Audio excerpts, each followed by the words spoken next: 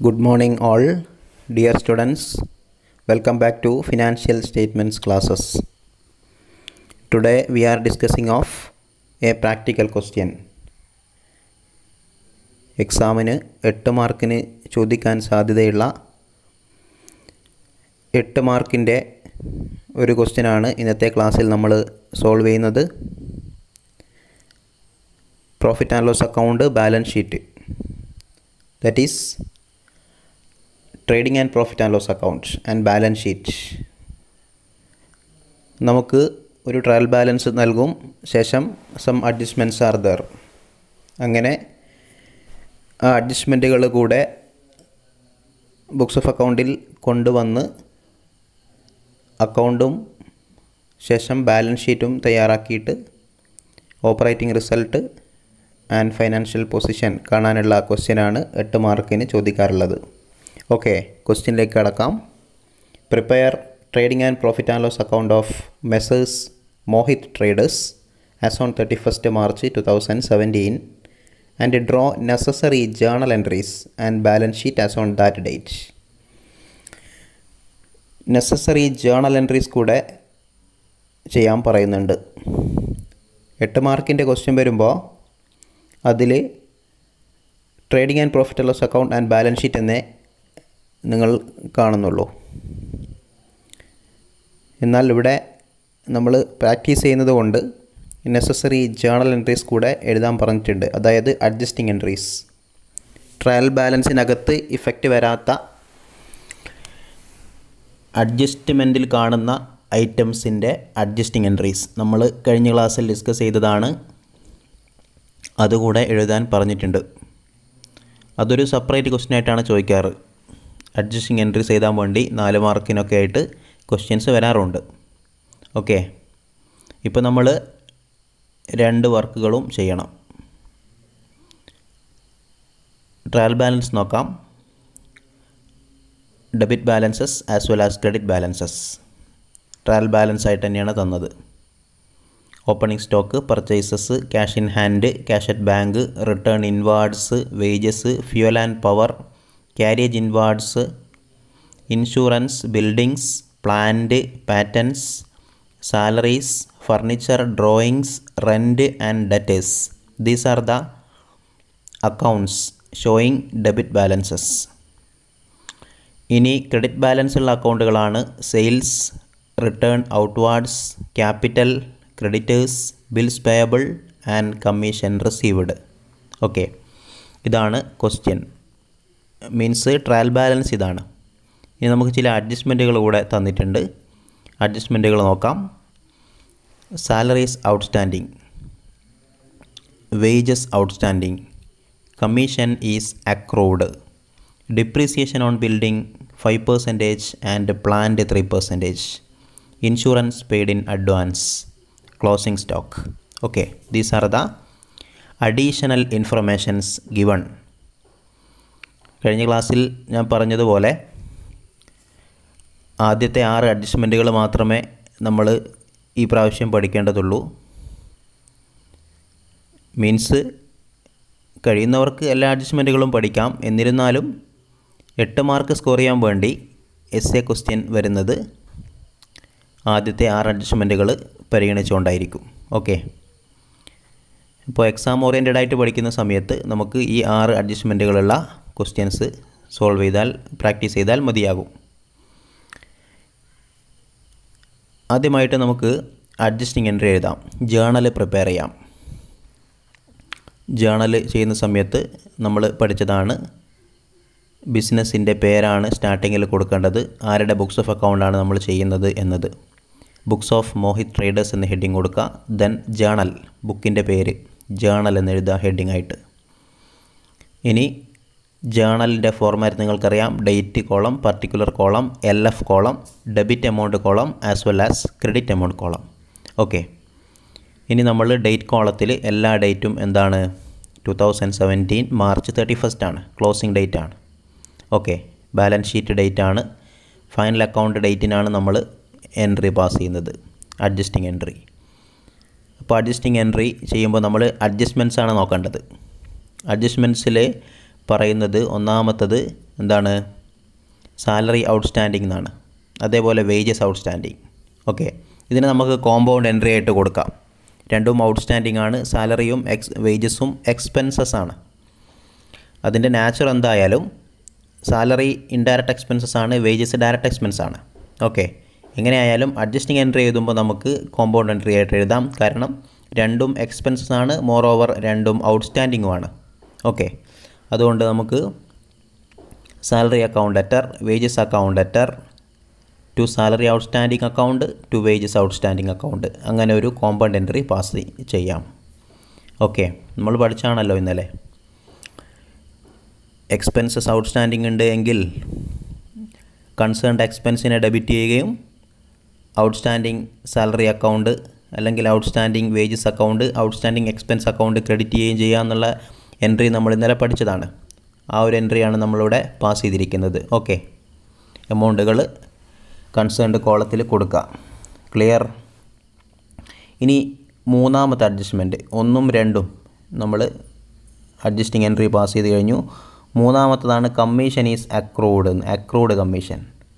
Okay, accrued commission എന്ന് പറയുമ്പോൾ അവിടെ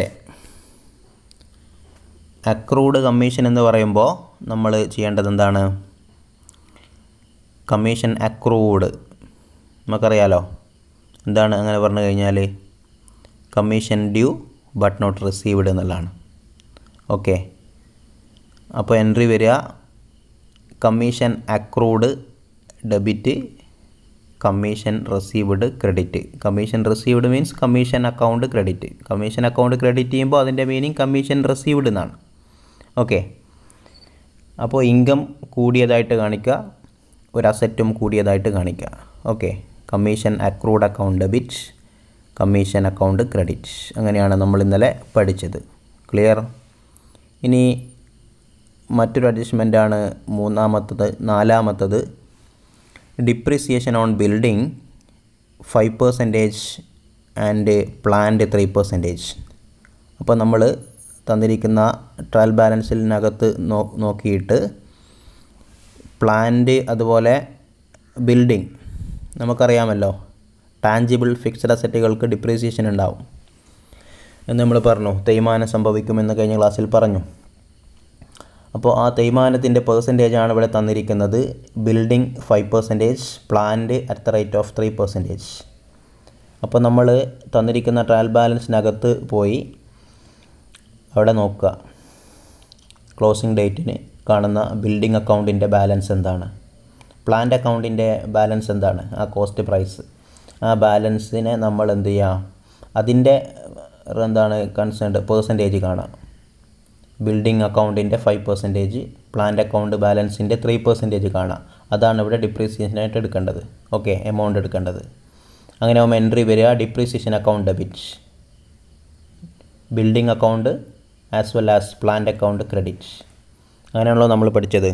depreciation is N indirect expenses. It is to be debited. At the same time assets accounts are credited. When decrease in the value of assets, it is to be credited എന്നാണല്ലോ നമ്മൾ rule പഠിച്ചത്.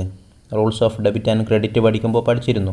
Asset കുറയുമ്പോൾ when asset goes out from the business, it is to be credited പഠിച്ചതാണ്.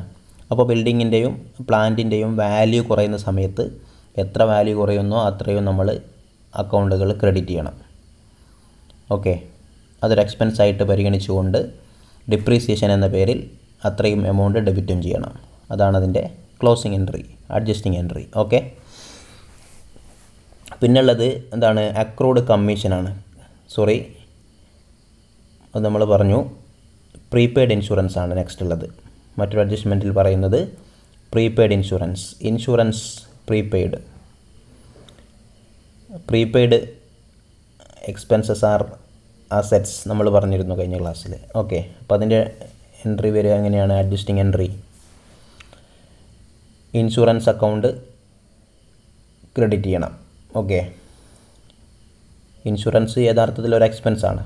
So ആ expense prepaid ആയതുകൊണ്ട് അത്രയും expense നമ്മൾ income സ്റ്റേറ്റ്മെൻറ്റിനകത്ത് profit and loss account ചെയ്യുമ്പോൾ കുറച്ച് കാണിക്കണം. അതിൻ്റെ ഭാഗമായിട്ട് അത്രയും എക്സ്പെൻസ് ക്രെഡിറ്റ് ചെയ്യണം. എക്സ്പെൻസ് കുറയുമ്പോൾ ക്രെഡിറ്റ് ആണല്ലോ. അപ്പോൾ എൻട്രി വരുന്നത് പ്രീപെയ്ഡ് ഇൻഷുറൻസ് അക്കൗണ്ട് ഡെബിറ്റ്. കാരണം ഒരു അസറ്റ് അവിടെ കൂടുകയാണ്, സമയമാവാതെ നമ്മൾ പേയ്മെൻറ്റ് നടത്തിയതല്ലേ. അതുകൊണ്ടാണ് പ്രീപെയ്ഡ് ഇൻഷുറൻസ് അക്കൗണ്ട് ഡെബിറ്റ് ചെയ്തത്.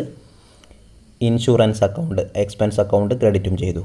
ഓക്കെ, ഇതാണ് പ്രീപെയ്ഡ് ഇൻഷുറൻസിൻ്റെ ട്രീറ്റ്മെൻറ്റ്.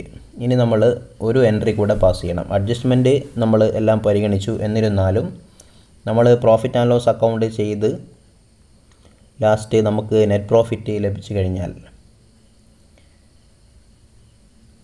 ആ നെറ്റ് പ്രോഫിറ്റിനെ നമ്മൾ ക്യാപിറ്റൽ അക്കൗണ്ടിലേക്കാണ് ട്രാൻസ്ഫർ ചെയ്യുന്നത്. ഓക്കെ, ബാലൻസ് ഷീറ്റ് ചെയ്യുന്ന സമയത്ത് ക്യാപിറ്റലിൻ്റെ കൂടെ ആഡ് ചെയ്യാണ് നെറ്റ് പ്രോഫിറ്റ് ചെയ്യാം.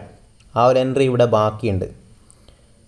എൻട്രി വേണമെങ്കിൽ നമുക്ക് എഴുതാം. എൻട്രി എഴുതാൻ നമുക്ക് എന്ത് വേണം? പ്രോഫിറ്റ് ആൻഡ് ലോസ് അക്കൗണ്ട് ചെയ്യണം. നമുക്ക് പ്രോഫിറ്റ് ആൻഡ് ലോസ് അക്കൗണ്ട് ചെയ്ത് കഴിഞ്ഞാൽ മാത്രമേ നമുക്ക് റിസൾട്ട് അറിയുള്ളൂ, either net profit or net loss.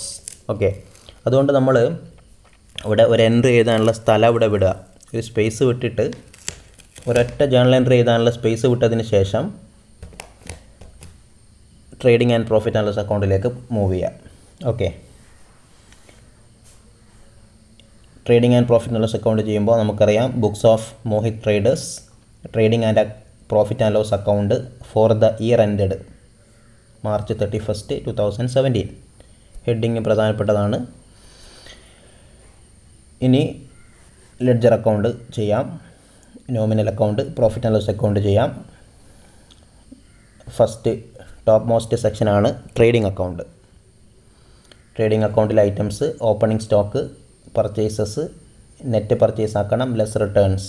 Purchase return ഉണ്ട്, റിട്ടേൺ ഔട്ട്വാർഡ്സ് ഉണ്ട്, അതാണ് പർച്ചേസ് റിട്ടേൺ എന്ന് പറയുന്നത്. ആ റിട്ടേൺ ലെസ് ചെയ്യുക. ദെൻ വേജസ്, വേജസിൻ്റെ കൂടെ ഔട്ട്സ്റ്റാൻഡിംഗ് ആയിട്ടുള്ള വേജസ് ആഡ് ചെയ്യണം. നമ്മൾ ട്രീറ്റ്മെൻറ്റ് പറയുമ്പോൾ പറഞ്ഞല്ലോ, ഔട്ട്സ്റ്റാൻഡിംഗ് വേജസ് ഉണ്ടെങ്കിൽ അതിനെ നമ്മൾ ഓൾറെഡി ട്രയൽ ബാലൻസിനകത്തുള്ള വേജസ് അതിൻ്റെ കൂടെ ആഡ് ചെയ്യണം. ഔട്ട്സ്റ്റാൻഡിംഗ് ആയിട്ടുള്ള വേജസ് ഉണ്ടെങ്കിൽ. Outstanding wages means wages due but not paid എന്നാണ്. ആ വേജസ് നമ്മുടെ ഈ ഒരു കറണ്ട് ഇയർ 2016 ഏപ്രിൽ 1 തുടങ്ങി 2017 മാർച്ച് 31 അവസാനിക്കുന്ന അക്കൗണ്ടിങ് ഇയറിൻ്റെ ഭാഗമാണ്. ഓക്കെ, അതുകൊണ്ട് ആ ഒരു ഔട്ട്സ്റ്റാൻഡിംഗ് വേജസിനെ ഇവിടെ ആഡ് ചെയ്ത് കാണിക്കണം. ഓക്കെ, അതേപോലെ ഡയറക്റ്റ് എക്സ്പെൻസുകൾ റെക്കോർഡ് ചെയ്യുക. Fuel and power, carriage inwards. നമുക്ക് തന്നിരിക്കുന്ന ട്രയൽ ബാലൻസിനകത്ത് കാണാൻ സാധിക്കുന്ന direct എക്സ്പെൻസുകൾ fuel and power, carriage inwards. Okay, ഇതൊക്കെ റെക്കോർഡ് ചെയ്യുക. ഇനി ക്രെഡിറ്റ് സൈഡ് ചെയ്യാമെന്നുണ്ടെങ്കിൽ സെയിൽസ് ആണ് ഫസ്റ്റ് ചെയ്യേണ്ടത്. അതിനെ നെറ്റ് സെയിൽസ് ആക്കണം. കാരണം ക്വസ്റ്റ്യനിൽ സെയിൽസ് റിട്ടേൺ കാണുന്നുണ്ട്, റിട്ടേൺ ഇൻവാർഡ്സ് കാണുന്നുണ്ട്. ഓക്കെ, അതുകൊണ്ട് ആ റിട്ടേൺ അവിടെ ലെസ് ചെയ്തിട്ട് നെറ്റ് എമൗണ്ട് കോളത്തിൽ കൊടുക്കുക. ദെൻ ക്ലോസിംഗ് സ്റ്റോക്ക് കൂടെ എടുക്കുക. ഓക്കെ, കാരണം ക്ലോസിംഗ് സ്റ്റോക്ക് നമുക്ക് അഡ്ജസ്റ്റ്മെൻറ്റിലാണ് തന്നത്. ക്ലോസിംഗ് സ്റ്റോക്ക് അഡ്ജസ്റ്റ്മെൻറ്റിൽ തന്നു കഴിഞ്ഞാൽ നമ്മൾ ഇറ്റ് വിൽ ഹാവ് 2 ട്രീറ്റ്മെൻറ്റ്സ് നമ്മൾ പറഞ്ഞിരുന്നു. ഓക്കെ, ട്രേഡിംഗ് അക്കൗണ്ടിനകത്ത് എന്താണ്, it is credited to trading account. ഇനി നമ്മൾ ബാലൻസ് ഷീറ്റ് ചെയ്യുമ്പോൾ അതിനൊരു കറണ്ട് അസറ്റായിട്ട് കൊടുക്കും. ഓക്കെ, അങ്ങനെയാണ് ട്രേഡിംഗ് അക്കൗണ്ടിൻ്റെ പൊസിഷൻ ഉണ്ടാവുക. ഇവിടെ നമ്മൾ അക്കൗണ്ട് ബാലൻസ് ചെയ്ത് നോക്കിയാൽ credit side exceeds debit side എന്നാണ് നമുക്ക് ലഭിക്കുന്ന റിസൾട്ട്. ഡെബിറ്റ് സൈഡിനെ അപേക്ഷിച്ച് ക്രെഡിറ്റ് സൈഡ് എത്ര കൂടുതലുണ്ട് എന്ന് നോക്കാം. 1,74,000 ആണ് കൂടുതൽ വരുന്നത്. ആ കൂടുതൽ വരുന്ന ക്രെഡിറ്റ് ബാലൻസിനെയാണ് നമ്മൾ ഗ്രോസ് പ്രോഫിറ്റ് എന്ന് വിളിക്കുന്നത്. ട്രേഡിംഗ് അക്കൗണ്ടിൻ്റെ റിസൾട്ടായിട്ടുള്ള ഗ്രോസ് പ്രോഫിറ്റ്. ആ ഗ്രോസ് പ്രോഫിറ്റിനെ നെക്സ്റ്റ് ബോട്ടം സെക്ഷനിലേക്ക് ട്രാൻസ്ഫർ ചെയ്യാം. ഓക്കെ, ആ ബോട്ടം സെക്ഷൻ്റെ പേരാണ് profit and loss account. Profit and loss അക്കൗണ്ടിലേക്ക് ട്രാൻസ്ഫർ ചെയ്യാം. ഓക്കെ, ഇനി ഇൻഡയറക്റ്റ് എക്സ്പെൻസുകൾ നോക്കാം. ആദ്യമായിട്ട് നമ്മൾ ട്രയൽ ബാലൻസിനകത്ത് പോയി നോക്കുക. ഓരോ ഐറ്റം റെക്കോർഡ് ചെയ്യുമ്പോഴും അതുമായി ബന്ധപ്പെട്ട അഡ്ജസ്റ്റ്മെൻറ്റ്സ് ഉണ്ടോ, ആഡ് ചെയ്യാനും ലെസ് ചെയ്യാനൊക്കെ ഉണ്ടോ എന്ന് നോക്കണം. ആദ്യമായിട്ട് ഇൻഡയറക്റ്റ് എക്സ്പെൻസിൽ സാലറിയാണ് വരുന്നത്. സാലറിയുടെ ഓൾറെഡി പെയ്ഡ് സാലറി, അതായത് salary pertaining to current accounting year record ചെയ്യുക. ഇനി ഔട്ട്സ്റ്റാൻഡിങ് സാലറി ഉണ്ടെങ്കിൽ അത് പ്ലസ് ചെയ്യാം. ഔട്ട്സ്റ്റാൻഡിങ് സാലറി പ്ലസ് ചെയ്യുക. ഔട്ട്സ്റ്റാൻഡിങ് സാലറി ഉണ്ടല്ലോ, അപ്പോൾ ആ ഒരു outstanding salary means salary due but not paid എന്നാണ്. ആ സാലറി കറണ്ട് ഇയറുമായി ബന്ധപ്പെട്ടതാണ്, എന്നാൽ അതിൻ്റെ ഇഫക്റ്റ് ബുക്സ് ഓഫ് അക്കൗണ്ടിൽ വന്നിട്ടില്ല. അതുകൊണ്ട് നമ്മൾ അഡ്ജസ്റ്റിംഗ് എൻട്രി പാസ് ചെയ്തതാണ്, അതുകൊണ്ട് സാലറി അക്കൗണ്ട് ഡെബിറ്റ് ചെയ്തതാണ്. അതുകൊണ്ട് ആ സാലറി ട്രയൽ ബാലൻസിനകത്ത് വരാത്തത് കൊണ്ട് ബുക്സ് ഓഫ് അക്കൗണ്ടിൽ ഫൈനൽ അക്കൗണ്ടിൽ നമ്മൾ കൊണ്ടുവരണം. അപ്പോൾ ആ ഒരു സാലറി ആഡ് ചെയ്യണം, അതും ഈ വർഷത്തെ എക്സ്പെൻസാണ്. അങ്ങനെ ആഡ് ചെയ്ത് എമൗണ്ട് അവിടെ കാണിക്കുക, എമൗണ്ട് കുളത്തിലിടുക. അതേപോലെ ഇൻഷുറൻസ് പ്രീമിയം അടച്ചത് എമൗണ്ട് നമുക്ക് ട്രയൽ ബാലൻസിനകത്ത് തന്നിട്ടുണ്ട്, എന്നാൽ അഡ്വാൻസ് ആയിട്ട് പ്രീപെയ്ഡ് ഇൻഷുറൻസ് ഉണ്ട്, അതിനെ ലെസ് ചെയ്ത് കളയണം. അത് കാരണം അത് പ്രീപെയ്ഡാണ്, അത് ഈ വർഷമായി ബന്ധപ്പെട്ടതല്ല. നെക്സ്റ്റ് ഇയറിലേക്കുള്ള പ്രീമിയം അഡ്വാൻസ് ആയിട്ട് കൊടുത്താണ്, അതുകൊണ്ട് ഈ വർഷമായി ബന്ധപ്പെട്ടതല്ലാത്തത് കൊണ്ട് അതിനെ ലെസ് ചെയ്ത് കളയണം. എന്നിട്ട് ട്രയൽ ബാലൻസിൽ കാണുന്ന ഇൻഷുറൻസ് പ്രീമിയം, അതിൽ നിന്നും പ്രീപെയ്ഡ് എത്രയാണോ അത് ലെസ് ചെയ്ത് കിട്ടുന്ന എമൗണ്ട് കോളത്തിൽ കൊടുക്കുക. ദെൻ മറ്റ് ഇൻഡയറക്റ്റ് എക്സ്പെൻസുകൾ റെക്കോർഡ് ചെയ്യുക. റെൻറ്റ് അഡ്ജസ്റ്റ്മെൻറ്റുകളൊന്നുമില്ല, അതുകൊണ്ട് നേരിട്ട് ട്രയൽ ബാലൻസിൽ കാണുന്ന അതേ എമൗണ്ട് കൊടുക്കുക. ഇനിയുള്ളത് ഇൻഡയറക്റ്റായിട്ട് ഡിപ്രീസിയേഷനാണ്. Depreciation on building as well as depreciation on plant. അത് നമ്മൾ നേരത്തെ അഡ്ജസ്റ്റിംഗ് എൻട്രി എഴുതുമ്പോൾ എമൗണ്ട് കണ്ടുപിടിച്ചതാണ്. 5%ഉം 3% ഒക്കെ. ബിൽഡിങ്ങിൻ്റെ 5%, പ്ലാന്റിൻ്റെ 3%, അതേ എമൗണ്ട് തന്നെ ഇവിടെ കൊടുക്കുക. ഡിപ്രീസിയേഷൻ എന്ന് എഴുതിയിട്ട് ബിൽഡിംഗ് അതിൻ്റെ എമൗണ്ട് എഴുതുക, പ്ലാന്റ് അതിൻ്റെ എമൗണ്ട് എഴുതുക. These are the various indirect expenses to be recorded in profit and loss accounts. To be debited from profit and loss accounts. ഇനി ക്രെഡിറ്റ് സൈഡിലേക്ക് മൂവ് ചെയ്യാം. ക്രെഡിറ്റ് സൈഡിൽ നമ്മൾ ഗ്രോസ് പ്രോഫിറ്റ് ഓൾറെഡി ട്രാൻസ്ഫർ ചെയ്തു. ഇനി എന്തെങ്കിലും ഇൻകംസ് ഉണ്ടോ എന്നാണ് നോക്കേണ്ടത്. Indirect operating as well as non operating incomes ഉണ്ടോ എന്നുള്ളതാണ് നമ്മളിനി പരിശോധിക്കേണ്ടത്. നോക്കുമ്പോൾ നമുക്ക് കമ്മീഷൻ റിസീവ്ഡ് കാണാൻ സാധിക്കുന്നുണ്ട്. നമുക്ക് തന്നിരിക്കുന്ന ട്രയൽ ബാലൻസിനകത്ത് കമ്മീഷൻ റിസീവ്ഡ്. ആ കമ്മീഷൻ റിസീവ്ഡിൻ്റെ കൂടെ അഡ്ജസ്റ്റ്മെൻറ്റിൽ പറയുന്നുണ്ട് അക്രൂഡ് കമ്മീഷൻ ഉണ്ട്. Commission due but not received, നമുക്ക് കമ്മീഷൻ കിട്ടാൻ സമയമായിട്ടുണ്ട്. ഒരു income due but not received, നമ്മൾ അക്രൂഡ് ഇൻകം എന്ന് പറഞ്ഞ് പഠിച്ചല്ലോ. അപ്പോൾ അതിൻ്റെ ഒരു ട്രീറ്റ്മെൻറ്റ് ഇവിടെ ചെയ്യണം. അത്രയും ഇൻകം നമ്മൾ ഓൾറെഡി ട്രയൽ ബാലൻസിനകത്ത് കാണുന്ന കമ്മീഷൻ അതിൻ്റെ കൂടെ ആഡ് ചെയ്യണം. കാരണം അതും കൂടെ നമുക്ക് കിട്ടേണ്ട സമയമായിട്ടുണ്ട്, എന്നാൽ കിട്ടാത്തത് കൊണ്ടാണ്. സോ അത് ഈ വർഷത്തെ ഇൻകാണ്. കറണ്ട് ഇയറിൽ നമ്മൾ ഏത് വർഷത്തെ വർക്കാണോ ചെയ്യുന്നത് ആ വർഷത്തെ ഇൻകായിട്ട് അതിനെ പരിഗണിക്കണം. സോ ആ അക്രൂഡ് കമ്മീഷൻ ആഡ് ചെയ്യുക, രണ്ടും കൂടെ ആഡ് ചെയ്ത് കിട്ടുന്ന എമൗണ്ട് ഔട്ടർ കോളത്തിൽ കൊടുക്കുക. ഇനി സാധാരണ പോലെ അക്കൗണ്ട് ബാലൻസ് ചെയ്യുക, ഏത് സൈഡാണോ കൂടുതൽ നോക്കുക. അങ്ങനെ നോക്കുമ്പോൾ നമുക്ക് കിട്ടുന്നത് ക്രെഡിറ്റ് സൈഡ് തന്നെയാണ് കൂടുതൽ. Credit side exceeds debit side. എത്ര കണ്ട് കൂടുതലുണ്ട്? ക്രെഡിറ്റ് സൈഡിൽ എത്ര കൂടുതലുണ്ട്? 1,23,700. ആ ഒരു എമൗണ്ടിൻ്റെ പേരാണ് net profit. It is to be transferred to capital accounts. ഇതാണ് ഈ ഒരു ബിസിനസ്സിൻ്റെ പ്രോഫിറ്റ് ആൻഡ് ലോസ് അക്കൗണ്ടിൻ്റെ പിക്ചർ. ഇനി നമ്മൾ ബാലൻസ് ഷീറ്റാണ് നോക്കേണ്ടത്. ബാലൻസ് ഷീറ്റിൻ്റെ ഹെഡിങ് എന്ന് പറയുന്നത് balance sheet as on March 31st, 2017 എന്നാണ്. Liabilities amount, assets amount. Asset side record ചെയ്യാമെന്നുണ്ടെങ്കിൽ liquidity order ചെയ്യുമ്പോൾ എങ്ങനെയൊക്കെ വരും? Cash in hand, cash at bank, then debtors, insurance prepaid, commission accrued.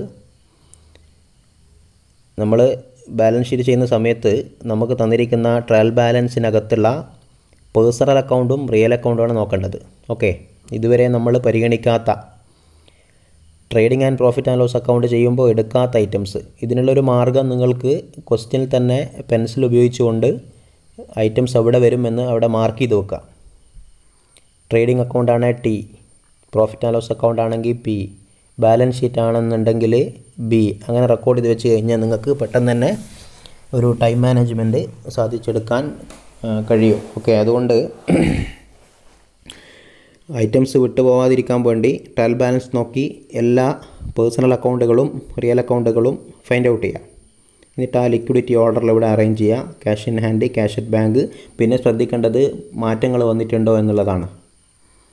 Okay, fixed asset record ചെയ്യുമ്പോൾ ചിലപ്പോൾ depreciation ഉണ്ടാവും, ചിലപ്പോൾ appreciation ഉണ്ടാവും. അങ്ങനെ മാറ്റങ്ങളുണ്ടോ എന്നുള്ളത്, കൂടിയതും കുറഞ്ഞതൊക്കെ ഇവിടെ നമ്മൾ ഇഫക്റ്റ് കാണിക്കണം. പിന്നെ പുതുതായിട്ട് വല്ല അസറ്റും ക്രിയേറ്റഡ് ആയിട്ടുണ്ടോ എന്ന് നോക്കണം. അതായത് ക്യാഷ് ഇൻ ഹാൻഡും ക്യാഷ് അറ്റ് ബാങ്കും ഓൾറെഡി ഉള്ളത് തന്നെ ട്രയൽ ബാലൻസിനകത്ത് നോക്കി എഴുതുക. ദെൻ പുതിയ അസറ്റുകൾ ക്രിയേറ്റ് ചെയ്യപ്പെട്ടിട്ടുണ്ട്. ഇൻഷുറൻസ് പ്രീപെയ്ഡ്, കമ്മീഷൻ അക്രൂഡ്, ഇത് രണ്ടും അസറ്റാണ്. ഓക്കെ, ഇൻഷുറൻസ് പ്രീപെയ്ഡും കമ്മീഷൻ അക്രൂഡും, പ്രീപെയ്ഡ് ഇൻഷുറൻസും അക്രൂഡ് കമ്മീഷനും, അതിൻ്റെ എമൗണ്ടുകൾ കൊടുക്കുക. പിന്നെ ഡെറ്റേഴ്സ്, അത് ഓൾറെഡി ട്രയൽ ബാലൻസിനകത്തുള്ളത് തന്നെയാണ്. പിന്നെ അസറ്റ് ഉള്ളത് fixed അസറ്റുകളാണ്. Furniture, plant, building, patent, ഇതാണ് അതിൻ്റെ order. Furniture, building, furniture, plant, building, patent, അതാണ് ലിക്വിഡിറ്റി ഓർഡർ. എന്നാൽ എമൗണ്ട് കൊടുക്കുമ്പോൾ ശ്രദ്ധിക്കേണ്ടത് പ്ലാന്റ് ആൻഡ് ബിൽഡിംഗ്, ഇതിൻ്റെ എമൗണ്ട് ചെയ്യുമ്പോൾ ഡിപ്രീസിയേഷൻ ലെസ് ചെയ്യണം. നമ്മൾ പ്രോഫിറ്റ് ആൻഡ് ലോസ് അക്കൗണ്ട് ചെയ്യുന്ന സമയത്ത് ഡിപ്രീസിയേഷൻ എന്ന് പറഞ്ഞുകൊണ്ട് അവിടെ നമ്മൾ ഡെബിറ്റ് ചെയ്തിട്ടുണ്ടല്ലോ, ആ ഡെബിറ്റ് ചെയ്ത എമൗണ്ടുകൾ ഇവിടെ ലെസ് ചെയ്ത് കാണിക്കണം. കാരണം അത്രയും വാല്യൂ ബിൽഡിങ്ങിൻ്റെതും പ്ലാന്റിൻ്റെതും കുറഞ്ഞിട്ടുണ്ട്. ഓക്കെ, കുറച്ച് എമൗണ്ട് ഇവിടെ എഴുതാൻ പാടുള്ളൂ. ഓക്കെ ആണല്ലോ. സ്റ്റോക്ക് എന്ന് പറഞ്ഞിട്ടുള്ള ഐറ്റം കൂടെ ഉണ്ട്, ക്ലോസിംഗ് സ്റ്റോക്ക്.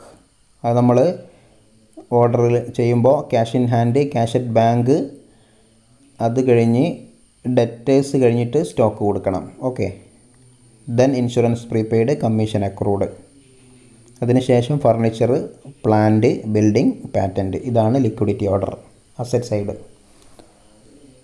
ഇനി liability side നോക്കുകയെന്നുണ്ടെങ്കിൽ creditors R recorded first, then bills payable.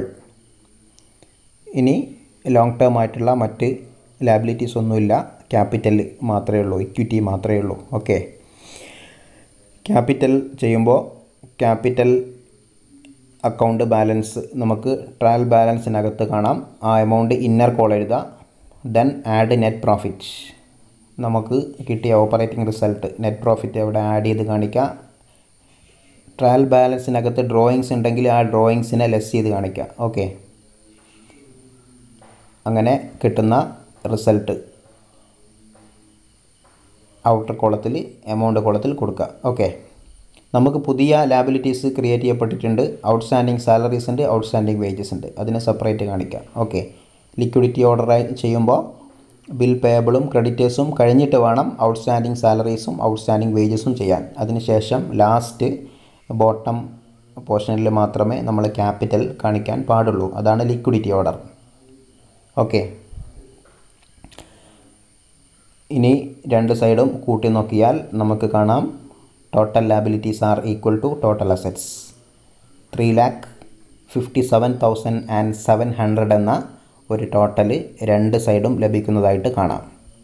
Okay, at any point of time in any organisation, what ever may be the nature of organisation, either business concern, trading concern or servicing concern, whatever may be the nature of business, total assets are equal to total liabilities at any point of time. Okay, എന്നുള്ള accounting ഇക്വേഷനാണ് നമ്മൾ prove ചെയ്തിരിക്കുന്നത്. എന്ത് transaction സംഭവിച്ചാലും total assets R equal to total liabilities എന്ന് നമ്മൾ പഠിച്ചതാണ്. അപ്പോൾ അങ്ങനെയുള്ള ഒരു ക്വസ്റ്റ്യനാണ് നമ്മൾ ചെയ്തത്. ഫൈനൽ അക്കൗണ്ടാണ് നമ്മൾ പ്രിപ്പയർ ചെയ്തത്. ഫിനാൻഷ്യൽ സ്റ്റേറ്റ്മെൻറ്റാണ് നമ്മൾ തയ്യാർ ചെയ്തത്. ഇങ്ങനെയുള്ള ക്വസ്റ്റ്യനാണ് നിങ്ങൾക്ക് എസ്സേക്ക് വരിക. അപ്പോൾ കൃത്യമായിട്ട് ഐറ്റംസൊക്കെ മനസ്സിലാക്കി പഠിച്ച് കൂടുതൽ ഇതേപോലെയുള്ള ക്വസ്റ്റ്യൻസ് പ്രാക്ടീസ് ചെയ്യുക. Let us see again with some other practical examples. See you later. Thank you for all.